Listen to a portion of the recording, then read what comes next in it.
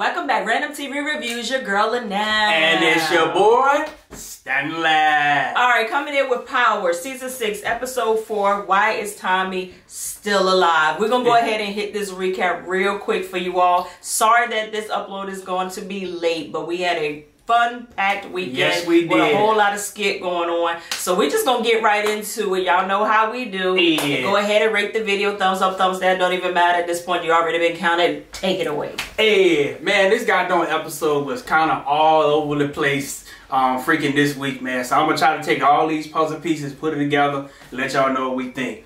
But pretty much, this was a really, really good episode. It was. It was a really good episode. Alright, so this episode, they give us some of the Sixth Sense, except for it wasn't Bruce Willis that Ghost was seeing, it was Angela Valdez. So we see him get up, go in the bathroom, wash his face, come back into the room, and Angela's on the bed. So he went to apologize, and I'm so sorry that this happened to you. And she was looking at him like, bullshit. You ain't as guilty as you say you are. And she said, if you really was really guilty about being in the game, you wouldn't be still working with Jason.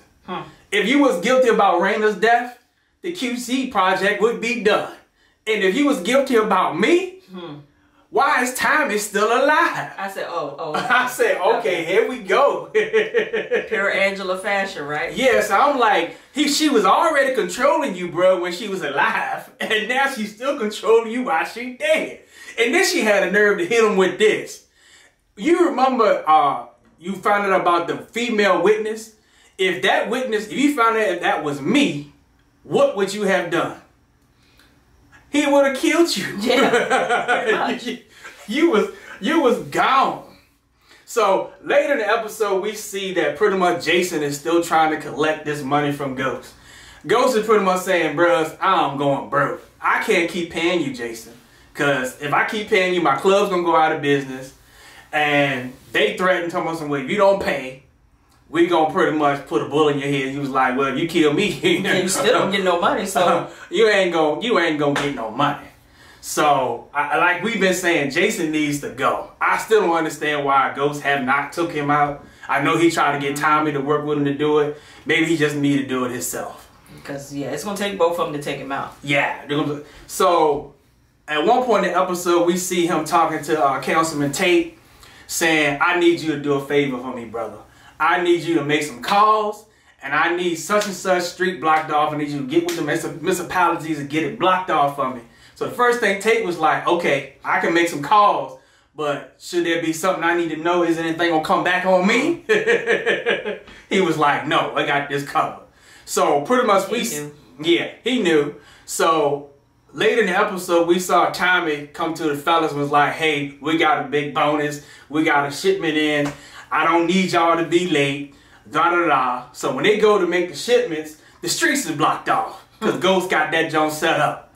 Because at first I wasn't connecting the dots. So I was like, why is Ghost blocking these streets off like this? I'm like, it don't make no sense.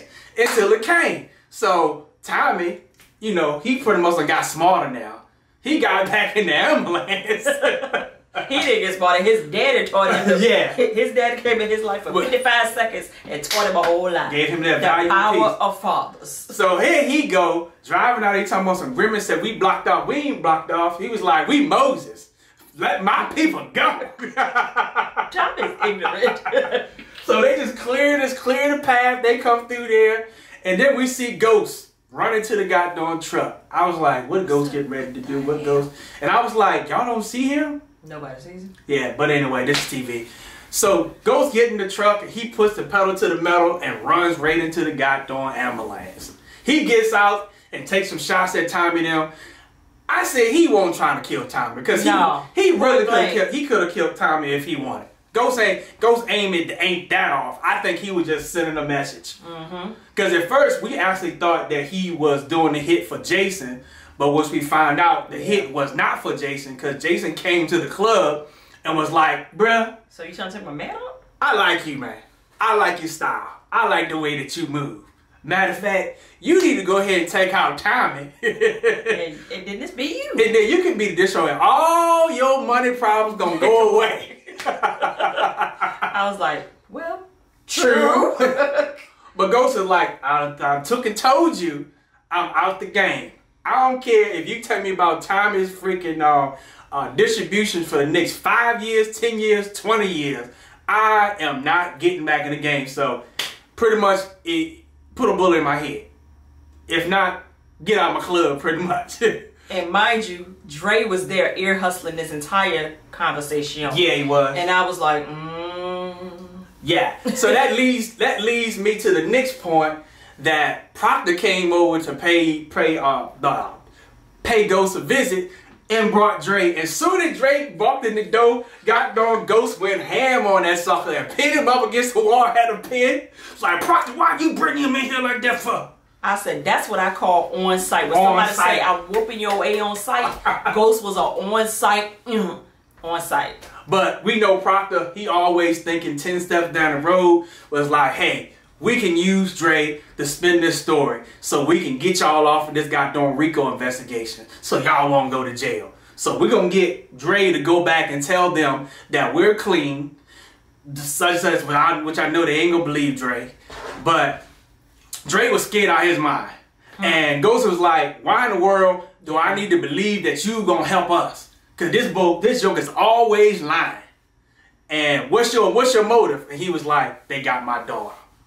So even the thugs got a weakness. Either his mama or their kids is their weakness. So we saw in the episode that Dre pretends that he's on their side, but we see that he's still working with Sack. Still Dre. Yep, he's Dre still the Dre. dinosaur. So in the office, Ghost told him, when you go and talk to the feds, you gonna wear a wild, and I'm gonna listen. And if you say anything on site, I'm gonna take this pen and I'm gonna put it in your skull, and I'm gonna call my name from the inside. So what the plan was, Dre went and talked to the feds, which was Sax. He told him that Ghost was clean. So later in the episode, we saw that Dre had followed Sax to the witness house, which is Maria, the one that's supposed to be testifying against Ghost. Because Dre gave them that because Ghost was like, what the fuck is Dre doing? Why is he giving up this kind of information? But that was a smart move. Yeah. That he brought up the name so that Sax would go ahead and find the girl so that he would figure out where she is. Exactly. I said, that was real smooth. I like how he did that. Yep, that was too smooth. And then we seen that him and Dre was in the office, he get the gun. I was like, okay, Ghost is fitting to go bust a cap in somebody. So he takes him over to Maria's house, and she is scared out of her mind. I was like, is Ghost getting ready to take this girl out? I thought she was gone. Yeah, and what he ended up doing, what y'all saw, he ended up paying her off, saying, I'm gonna give you a second chance. And Dre was like, what the fuck? Ghost ain't gonna kill her? But mind you, he's still talking to Sax on text and saying that Ghost is strapped. And just before Ghost was getting ready to leave, he texts her again, texts him back again, call off the feds because the feds is on their way. Yeah, they were. I said, Dre, you fitting to die tonight because if Ghost come out there, and feds out, there, yeah, show tell, you done. So he come out there looking all nervous. He looking around. He get in the truck and he see the feds in the freaking rear view mirror. And I was like, I think Ghost saw them. He saw them. Because he looked at Dre like this out of his side eye, and I was like, okay. He know. He know. Yep. He know. So now we see Tommy gets a text from Keisha that his mama is over at the loft. And she over there because her apartment needs to get fumigated. AKA, I'm getting put out. Yeah. And Tom was like, says the woman that smokes all these cigarettes. So you don't want that to damage your lungs? Yeah, because you know how selective we are. Yeah. So, you know, we healthy about some stuff and some other stuff we don't give a fuck. So he ended up putting her on Keisha. And Keisha was like, you mother. And she said, did I ever tell you about Tommy's ex? Because she didn't cook. She didn't cook. I was like, here she go. I said, Kate, get on somewhere with this foolishness now. Here she go in it. So we saw that she was trying to eventually tell her about Holly, but Cash walked in the door, all silent, walking. He done got his tail whooped and got his freaking book bag taken. And instantly she kicked into mama mode, because you know if you mess with them boys, them mamas is going to go ham.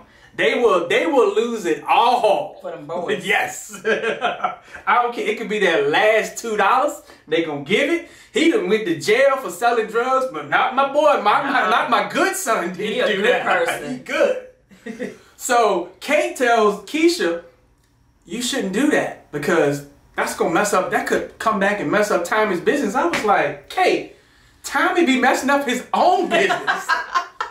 I was like, Keisha ain't got to do that. Yeah. So she was like, if this was Tommy came back and what you would do? She was like, I'd go out there and whoop some high part. So later in the episode, we saw Tommy come back home and she fixed him his favorite lasagna, had him a beer, and she had a glass of wine. And she was like, Kate is a mess. I want to talk to you about Keisha. He said, let me stop you right there, Ma. I don't want to hear nothing else you got to say. So she was like, I'm going to tell you, Keisha is not good for you. She's going to put cash before you every time, which she should. She should. Yeah, that don't mean that she not down with him, which we know she ain't right. So Kate was right. She's down, but she's ill-equipped. Yeah, she not ready. So Tom was like, you know what? You don't overstayed your welcome. It's time for you to get up out of here, Miles. He don't push her out. He said, I hate that effing lasagna anyway. I said, you ain't had to talk to your mama like that. Yeah, you ain't had to talk to her so hard like that. But you know how they are. They real dysfunctional. So now we have, now let's talk about Mr. Proctor. Oh, man. Yeah, so we saw at one point in the episode, Mr. Proctor sitting down with Sax, and they arguing. You know, Sax always coming with his manipulation bullshit, was saying that pretty much Lindsay pretty much got this custody thing in the bag. He said the judge is going to look at it like this. You under investigation for conspiracy of killing a federal agent, but Lindsay done got her license. She get ready to become a lawyer, and she gonna be on our side. So who you think he gonna favor? So instantly, you can see his wheels start turning like, true. So we saw the episode where he ended up coming over to Lindsay's house. She was late. She supposed to be there 11, but it was 12. But we seen him slide a letter into her mailbox. And I was like, what the hell did he do? So she walk in the house, they walk in the house, she opened up the letter, and you can see him looking at her, and her face just goes crazy. She's like, oh my God. But I was like, don't you know that you passed? Was you really waiting on a letter to say you didn't pass? Because y'all been selling the story like she had passed, and and I would think in the bag, even if she failed, she passed. Yeah, so that didn't make any sense in that part, but I understood. But she probably thought that they had crossed her. Yeah. So Proctor was saying, you know what? I'm proud of you. You know, you got your life together. You done got your license. I done got my life together. Matter of fact, I got a new woman in my life. And it's my assistant at the office. And better yet, I got a ring for you. You like it? And Lindsay was like, no. And you could just slowly see her just breaking, breaking on down, breaking. Because she was like, you lying, you don't care nothing about me pretty much. So Proctor goes to leave and he looked back and you could see in her eyes, she was waiting to get a hit. Like, I can't handle what I just heard. I can't handle all this stuff. And instantly, she relapsed. Bam! I mean, she was searching. Yeah, she was searching. Up and down. Remind me of Jamal on Empire when he was trying to when he was trying to get them pills out that pipe. I said, oh my God. I said, Kate, no, don't do it. What's her name? Lindsay. Lindsay, don't do it. I keep on thinking Kate too. She looks like a Kate. Yeah, she do. So in the episode, we saw that his daughter gave him a call because Lindsay was on one. She was high as a kite. And she in there rehearsing all the bar questions. She was like, da-da-da-da. And Proctor walked in. She was like, hey, I know what I did wrong in the test. Those MET questions, I know what I did. I can retake the test. You look just like the test. You look just like her. And I said, ooh, Proctor. Proctor, did you really? Did you do that to her? I know y'all had y'all beef, but this is still the mother of your daughter, man. And mind you, he had sent his daughter upstairs so that he can deal with her. And I was like, how is he going to deal with her? Yeah. But we saw how that turned out. And she ended up overdosing right in his face, and he didn't even call 911. He just called 911. And then we saw they pan the camera over to the unicorn. But I'm like, even if they get that, that's not going to be admissible in court because you can't be courting nobody without their knowledge. Well, we were talking about that today. I know that if you on a phone call, you can't record nobody without telling them that you're being recorded. So I hope that same thing is true in the federal law, but they be putting bugs on people to set people up. So I don't understand how they can do that and use that in court. Yeah. So he was like, that's what you get. You're not going to take my daughter. But I was like, why did you go about it like that? I mean, now you acting like Ghost and Tommy them now. He been around long enough. Yeah. So now we got Tasha. So she done got her spot looking good. It's not fully open. But this dude named his name is Quentin. He comes in because he working construction. He needs a daycare for his 4-year-old daughter. Something is off about that dude. Yeah. So they got to talking, and what really got me was when they started talking about Ghost, he started asking like, where is he now? It's like, why aren't you asking about where you just met her? You're supposed to be coming there to get an application. To get an application for your daughter to go to daycare, but you asked him to whereabouts. So I think he's a FBI plant. Something ain't right.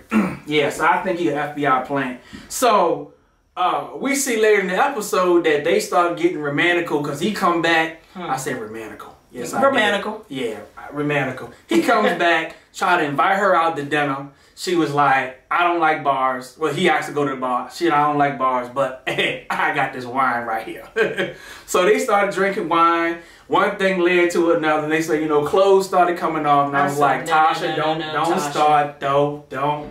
You know, he was the love of my life. What happened to that from last week? Yeah.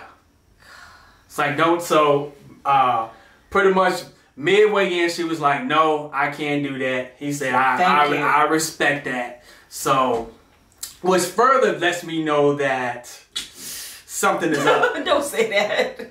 Yeah, something is up. Something is up with this dude. Because we saw at one point when Ghost came to the daycare, and he confronted Tasha that you took the pretty much Raina's trust money to get this daycare. Why did you do that? She was like, well, you went behind my back and dissolved the trust.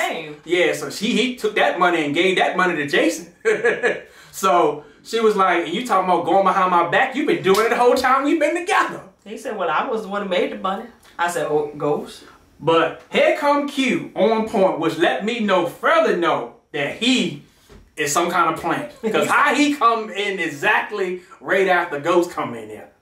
And so Tasha tried to slide him on out there, and Ghost was gritting him down hard. I said, okay, Ghost. So say, yeah. Okay. Say, you don't want her, but you don't want nobody else to want her. Very territorial. Or, look, you know what happened to the last person he caught her with? Say, he turned up dating. So, either he jealous, or he realized that boy is a plant. Which one you think? I think it's jealous. Think he jealous? Mm-hmm. Yeah, how the fellas is, you just can't picture a woman with her hind parts in the air and somebody else hit. Yeah, that just mess your head up. I don't know what kind of buzzkid Tariq is on. Oh.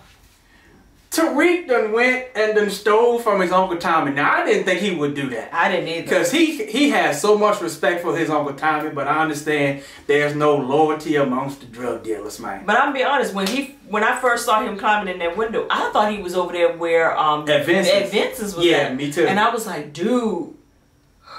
Yeah. He was over there at Tommy's warehouse. Yep. Stealing his skit. And we kind of got scared because right when he was stealing the pills, 2-Bit Spanky and Grimace come walking in there talking skit about Tommy, like, hey, Tommy got us doing all this hazardous stuff. We need some hazardous thing.